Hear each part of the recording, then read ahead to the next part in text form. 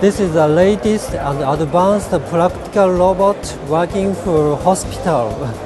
And he is delivering within a hospital medication and blood samples for the.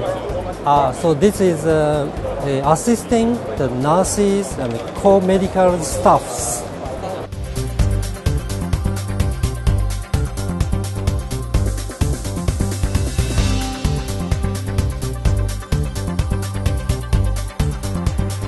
This is a robotic bed named as the reclining.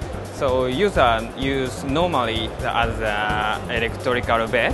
However, so when the user wants to go and move outside, so this robot can transform manually to the wheelchair.